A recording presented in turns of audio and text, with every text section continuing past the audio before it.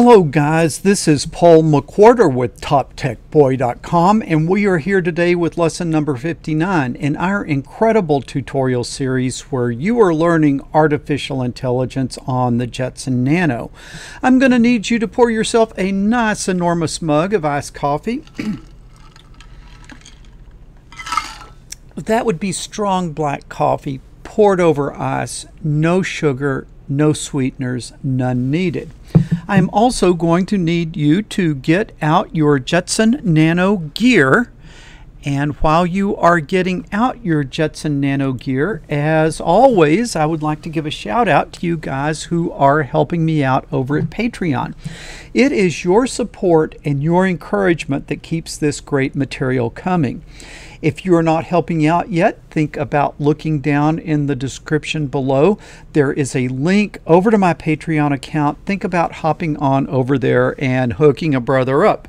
But enough this shameless self-promotion. Let's jump in and talk about what we are going to look at today. What we're going to look at is the solution to the homework that I gave you in lesson 58. And that homework was, if I remember correctly, was for you to build a circuit with an LED and to control the brightness of the LED using the Jetson Nano. Did any of you guys get the homework done? Did any of you guys make progress on it?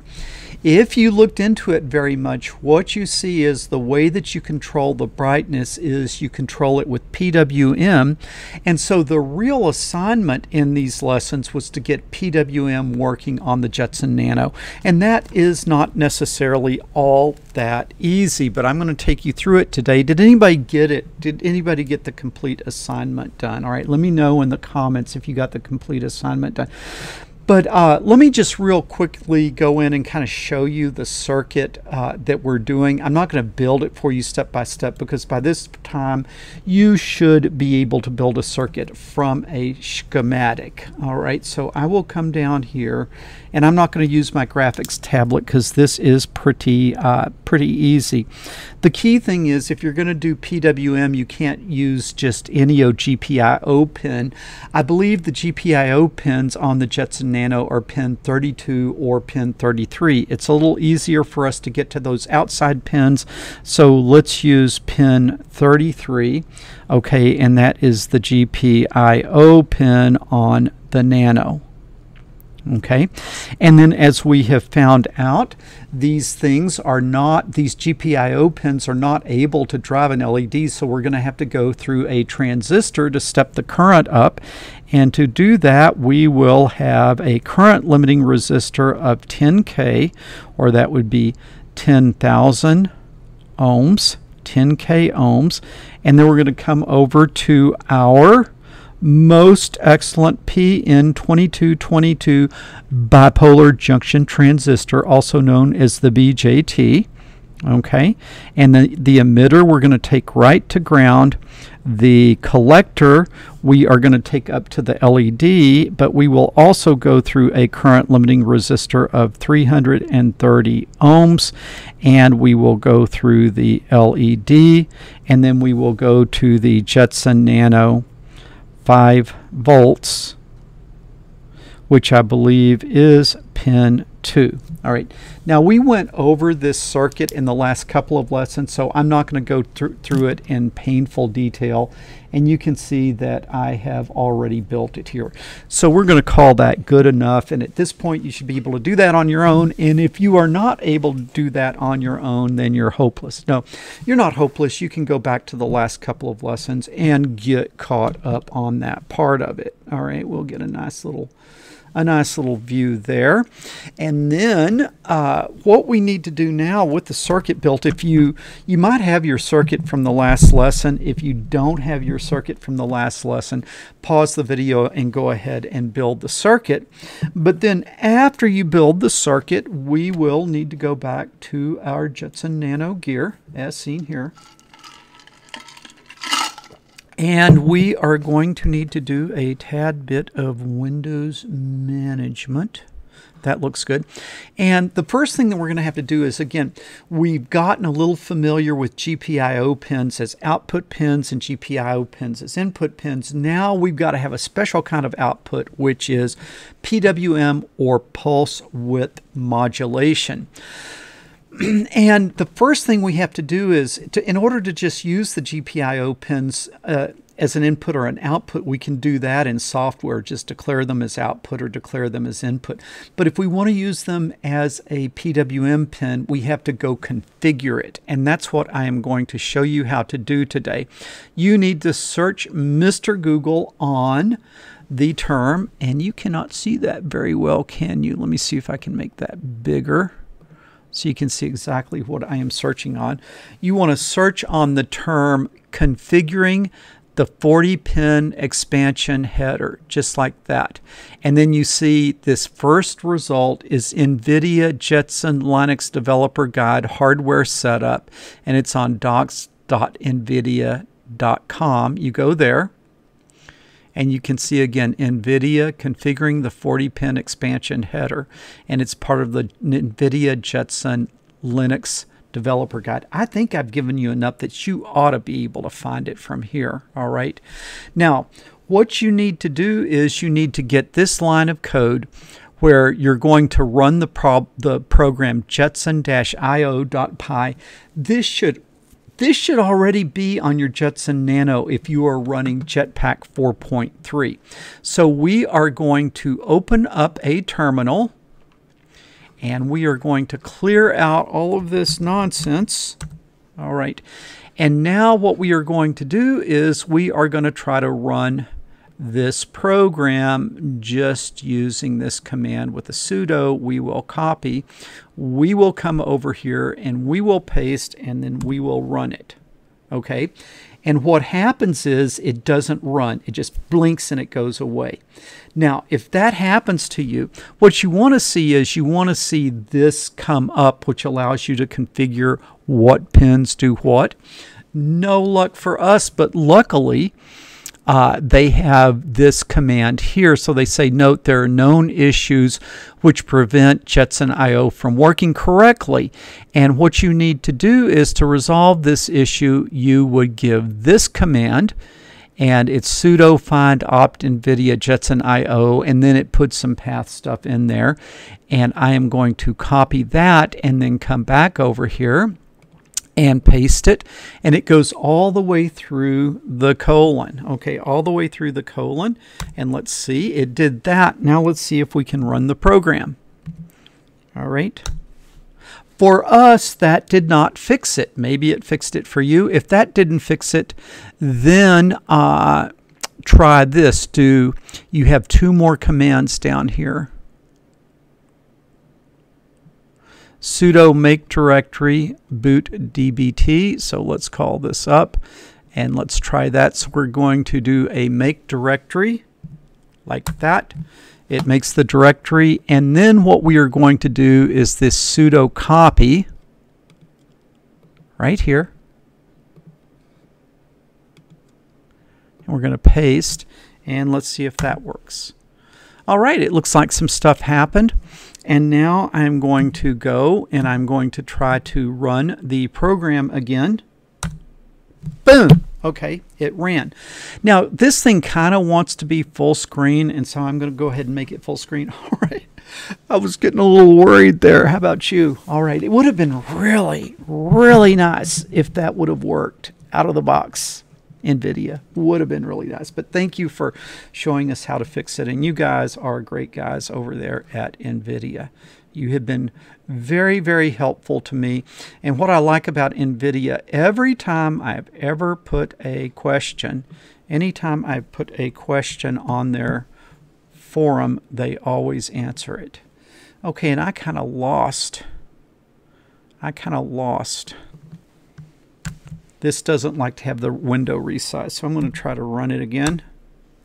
Okay, there it is. And I will just turn the title off. Now I'm going to live dangerously and try to resize this window without losing my setup. Man, they did not make this easy.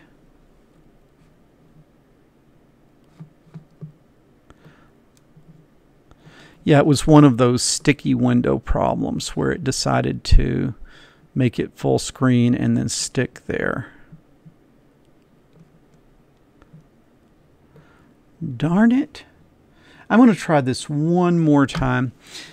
They're trying to make a GUI inside of a terminal window, and that never goes well. Okay, so let's try it one more time. All right, can we see? No, we cannot see, so I will have to make this bigger, and I will have to come over here and turn my title off. I will admit defeat and turn the title off. Okay, so what you can see here is, you see I don't like it because now it makes me float. I'm usually sitting on the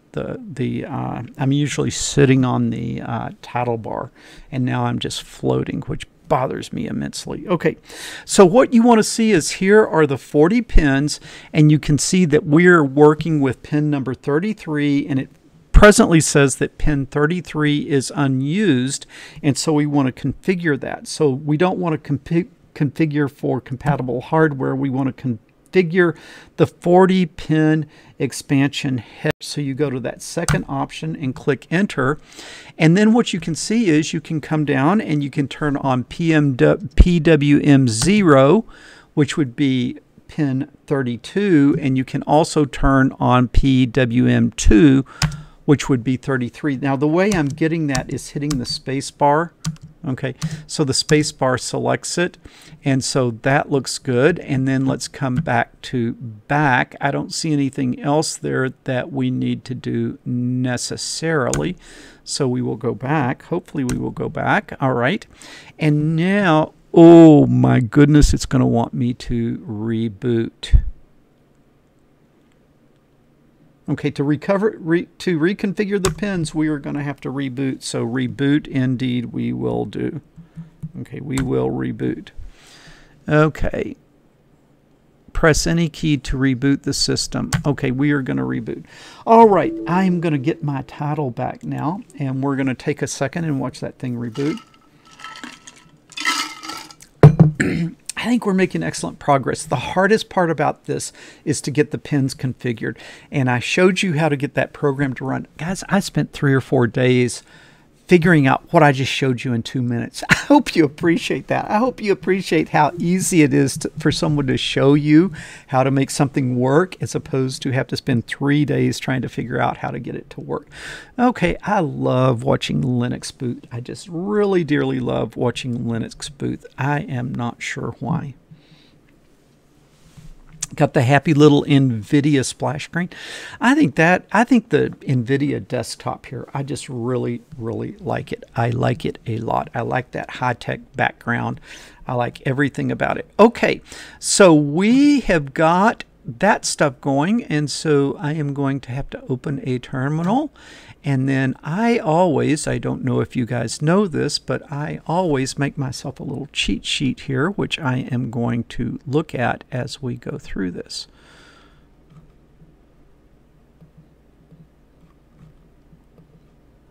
And I will have to come like this and select that and say enter. And then there are my little helpful commands.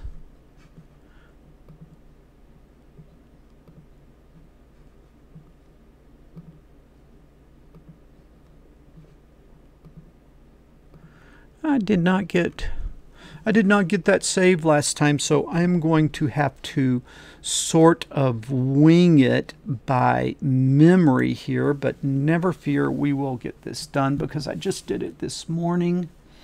And so give me just a second here.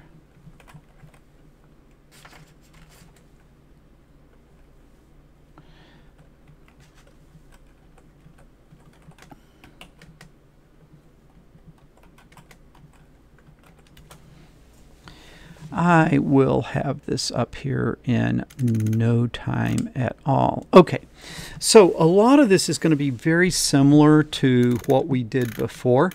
Okay, it's going to be very similar to what we did before. So the first thing that we are going to need to do is, I'm not going to do this in a program. I'm going to do it from the command line, the Python shell. So I'm going to say Python 3. That'll take us to the shell. And then I need to do the import RPI, big RP, little I, dot GPIO, all uppercase as GPIO. You guys should be familiar with this. This has been like the last 2 or 3 lessons we have done this. Now we need to do a GPIO dot set mode, and this is where we tell it what pin diagram we want to use for the Jetson Nano. We want to use the board layout, the board pin diagram, and that means the numbers we use are the numbers that are labeled on the silk screen on the Nano, and that just makes life so much easier. So we say GPIO dot BOARD. The case is very important. It's case sensitive, so you do that. Okay. Now we are on pin 23, we said, so we need to make GPIO, and then we need to do a setup, and then what pin are we on? We are on pin 33, we said. 33, and then that is going to be a GPIO dot, can you guess? It is an output pin. All right, so there we go. That looks good.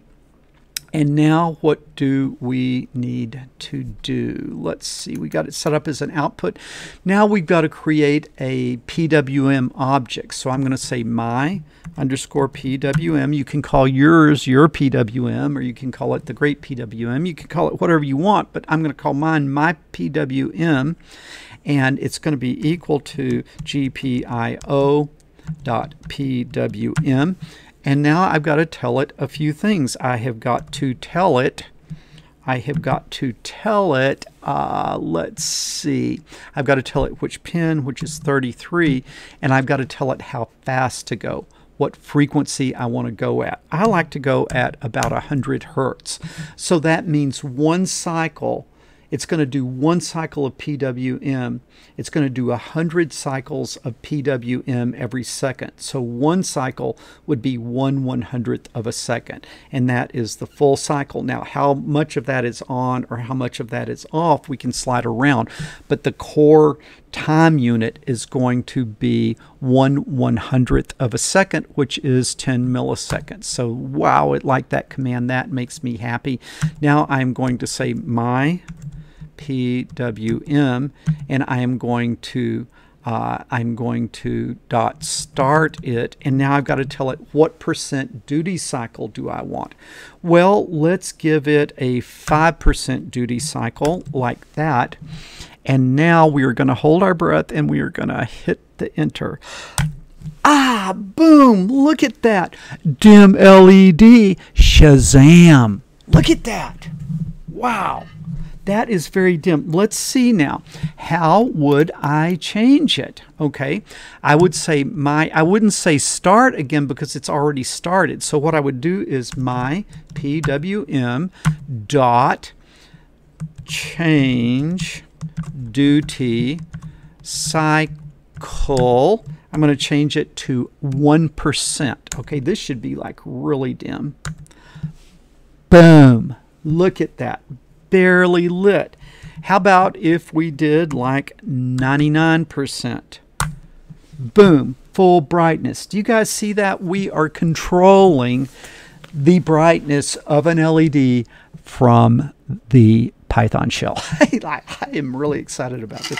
This is so easy to do in Arduino, but this was so hard to do on the Nano. I'm very proud. I actually tried this like a year ago, and it's only now that I'm finally figuring out how to get this PWM stuff to work. Okay, so let's see what else we can do. We can also change the frequency. Okay, so I could do my PWM dot change frequency. And I'm not sure, there's only a limited range of frequencies we can use, but let's see if we can do 500. If it breaks, it will know that we didn't do good. Okay, that caused a crash. Okay, so let's do a change frequency back to 100, and let's see if it likes that. Okay, and now okay, now we have it at 100. Let's see if we could go 200. Doesn't like 200. Let's see if we could go 150. Does not like 150. This is acting a little bit strange. I would think that we could do a little bit. It likes 100. It kind of likes 100. Let's see if it likes 120. Does not like 120. Maybe, I wonder if 100 is as high as it'll go, or if it's like only 100 it will do. Okay, it'll go 90. It will go 80 hertz, but it looks like it will not go above 100. Let's say 101. Nope, doesn't like that. So let's go back to 100. All right. Now, did not like 100.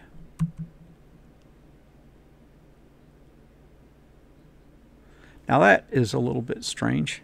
It should like 100.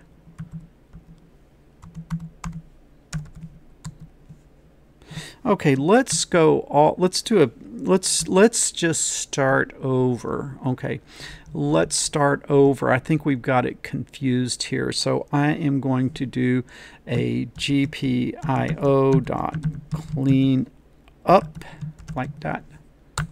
Okay, that change frequency thing is a little bit of a tricky thing to do, and so now we're going to import the library again just to make sure that we can import it. And I'm just hitting the up key so you know what I'm doing. I'm going to import that library, and then I am going to do my board setups, set board, and then I am going to set my output pin on 33. To an out. I'm going to create my PWM object.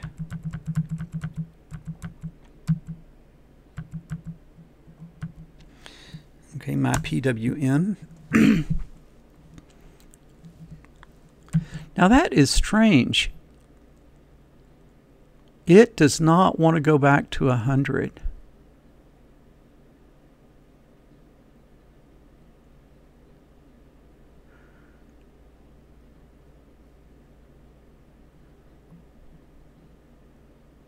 Okay, this seems to be a little bit of a glitch in the software, and so let's just do a reboot. I kind of had played with this before, but I would suggest set it to the frequency you want and then don't change it. That would be my suggestion. And 100 hertz is really perfectly fine. I told you it took me a year to get this far, but we're able to do what we want. We can set it at 100. I kind of think that once you set it, it won't let you reset it to something faster. It'll let you reset it to something slower. So maybe if we'd started out, I cannot help myself. We're going to play around with this and figure it out. The safe thing would be just do 100. Get through the video, move forward. But I'm going to see if I can initially set it to 500, and then I won't change it. But I just want to see if we really have control with that parameter. And I'm kind of hoping I still have those commands in there when I open up my Python shell.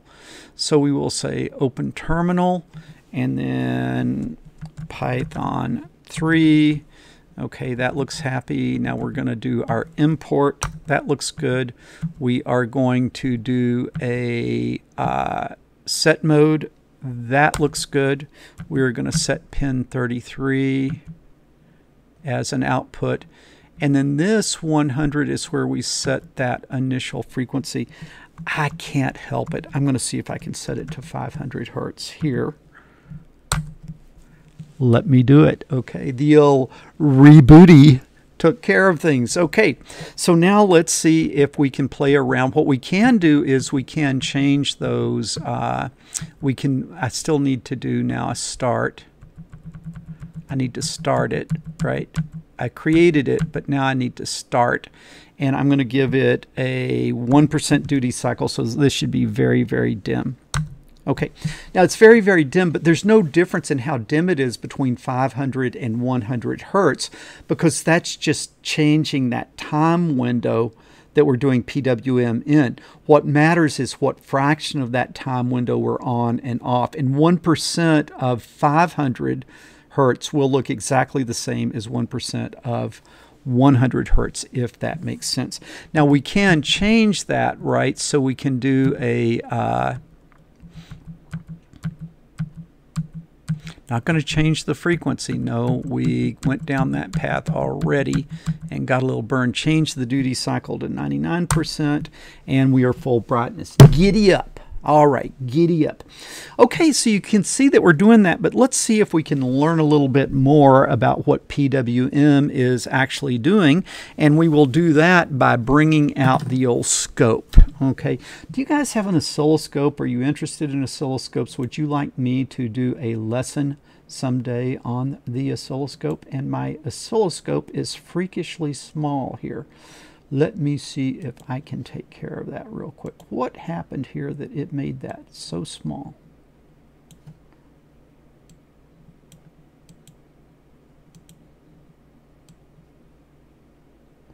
Okay, that is what I want, just like that. And now we'll switch back over here and we'll go like that, and boom, that's exactly what we want. Are you guys interested in learning about the oscilloscope? Okay, so you see the oscilloscope. This is coming in. This is my probe. Now, do you guys remember that you can't just hook up voltmeters to the GPIO pins? They're very, very sensitive to capacitance. And so I am using a low capacitance probe, and I am flipping this little switch to where it says where it actually attenuates. It attenuates it further. So I am using this little switch that further attenuates the capacitance. So I am going to hook, let's see, where would I hook this up to see this? We would go on pin 33, which is coming over here. Like that is pin 33. And then we need to hook to ground. And this is turning out, I'm going to get another wire because I don't want to short this thing out, but the wire, the collector is grounded, and so I'm just going to grab the ground off of the collector. And now the good news is that the light is still working. And now we are going to switch back over to oscilloscope cam. And now we are going to see if we can see this thing on the oscilloscope, and we better give it a more reasonable value. Let's come over, back over here, and let's give this thing a 50% duty cycle so it would be easier to see. Okay, I think we are going to get this now. Now, I'll tell you, I just really should not live so dangerously, but let's see if we could come, here, and then let's see if I could add that other camera on the fly. Man, I dream of having someone in the control room. You know that? I really dream of having someone in the control room instead of me having to do all this. Okay, there it is, and now I just need to make it a more reasonable size. Okay, so now look at this. You can see the circuit, you can see the oscilloscope, and you can see our commands all at once, like that. How you like that? I kind of like it. I like it a lot. Okay, so we set the duty cycle to 50%. And if we look down here at the oscilloscope, you can see that it starts at 0. I'll ground it to show you where 0 is. Okay, there's 0. And then I will take a reading. And what you can see is that 50% does not mean that I go from 3.3 volts to, what would that be, like 1.65 volts? No, it's 3.3 volts, but it's on half the time. So you get half the voltage by kind of like the full voltage having it on half the time. Well, let's come over here and let's go back to 1%. Let's go back to 1%. And then what you can see is if you look carefully, you can see that it's barely on there and there. We will go to 20%. You guys might not know this, but when you do the analog write on the Arduino, you're not analog writing, you're doing PWM, which is exactly what I'm showing here. So you can see it is on 20% of the time, it is off 80% of the time. And let's see if I can get a little better view there. Move this thing around a little bit. Would you guys like me to teach you how to do the oscilloscope sometime? Teach you how to actually run this thing. Okay, so you see there it is up 20% of the time and down 80%. We're going to go here to an 80, and then we're on 80% of the time and we are off 20% of the time. So this thing is working really good.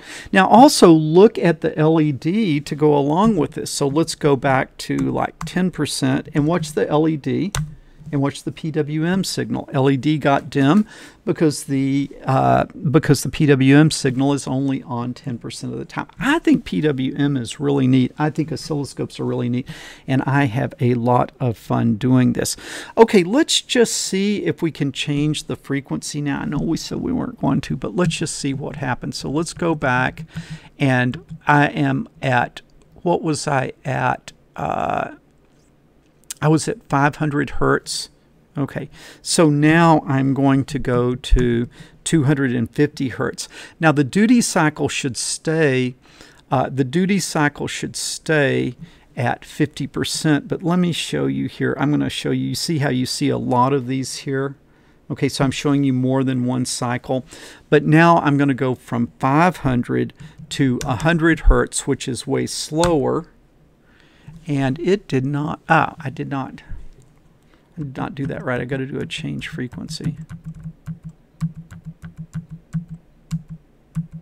Okay, so now we're going to try to go from the 500 hertz to, let's go 250 hertz. And what you should see is the ratio should stay the same, but the period should double because the frequency is halving. Boom, did exactly what we thought it would do. Now, if I go 100, it should back off again like that. If I do it to 100 hertz,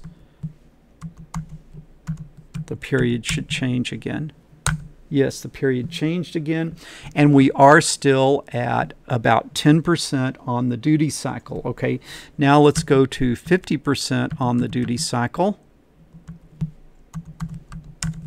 50% on the duty cycle. Okay, half up, half down. And we've gone all the way to 100 hertz.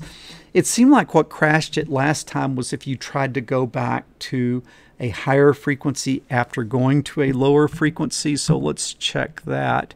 So let's see if we can go back to 250. This is what killed it last time, was when we tried to change the frequency to a higher frequency. So let's see what happens.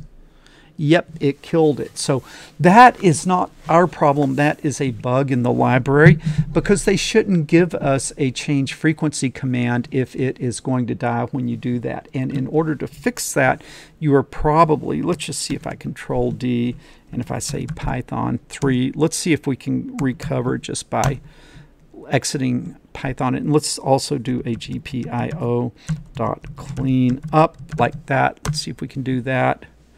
Okay, GPIO is not defined. All right, so now let's do a, let's start importing those things again. So I'm going to come in and I am going to find that import command. Import. Okay, like that. Now I need to set it to board. Okay, now I need to set it to output.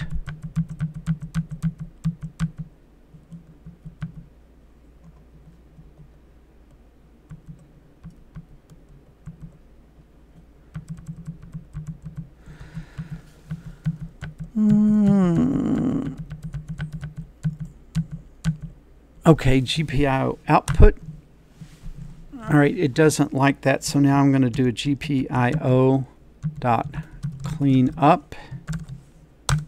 Okay, now I will try that, setting it to an output again. Does not like that. Let me see if I can create my PWM object. It might be that we crashed at the point that we really need to reboot. Okay, my PWM is 33100. Let's see if it'll take that. No, it won't. So we kind of like when we crash it, Now, what is wrong is that that pin 33 is locked up. So we're going to have to do a sudo reboot now. Now, you see, the problem is you've got to do a cleanup, but the problem is it crashed, and when it crashed, it had not been cleaned up, and so it was left in a locked up state, and even like restarting the program didn't work. So let's see, hopefully this will work. Do you like my little setup where you see the circuit and you see the oscilloscope at the same time? I think that's pretty cool, especially since I came up with it sort of on the fly.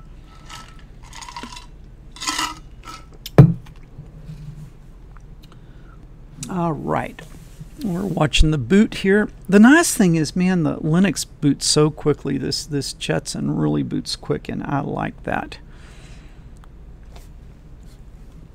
We'll be back up and running in no time. My little thing is kind of blocking your view of the LED. Okay, so we are back up, and I am going to open a terminal. All right, I'm going to go to Python 3, and then I'm going to load the library, import the library. I'm going to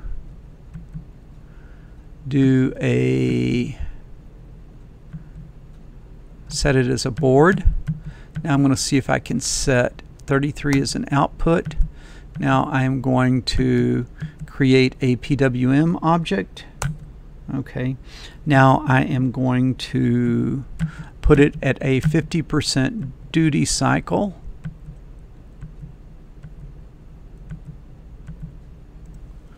Don't change the frequency. Oh, I can do a PWM start here at 50. I believe I can do that. Yes, boom, look at that, 50% duty cycle. I can change it to 20% duty cycle. I can change it to 75% duty cycle. And are you seeing it affect the LED as we're doing this? And so I think this is pretty neat. The other thing you can do, another thing you can do with PWM is you can use it to directly control a servo. All right, you can have it directly be the control signal on a servo. But man, since I've been using these little PCA 9685 boards, I just would really rather talk to this through I2C and then have this control the servos, because like if you think of what we're doing over here on the most excellent Jetson Xavier NX, where we are controlling two pan tilt servos, and both of them have both of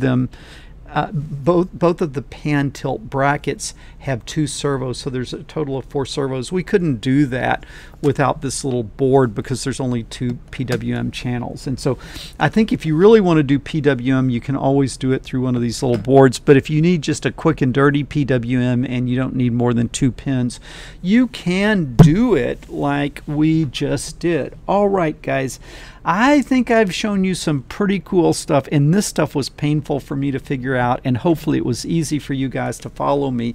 But you can use the GPIO pins, you can use it to output a signal, you can use it to input a signal, and you can use it to generate PWM, and I just think that is pretty dandy.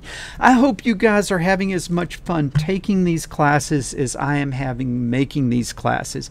It's a big encouragement for you guys to tune into these classes, leaving a comment, leave me a thumbs up, share it with other people. If you'd like to hook up with me on Twitter, I am Paul J. McWhorter at Twitter.